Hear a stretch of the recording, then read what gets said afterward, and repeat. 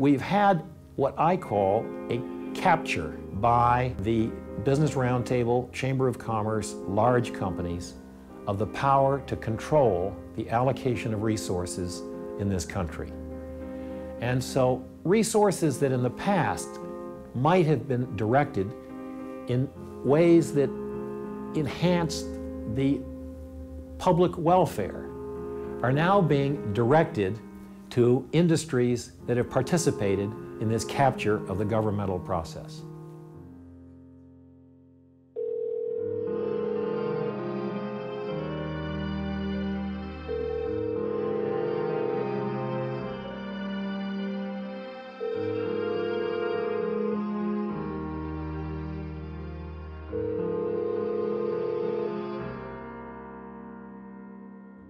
Hi, it's Scott Walker.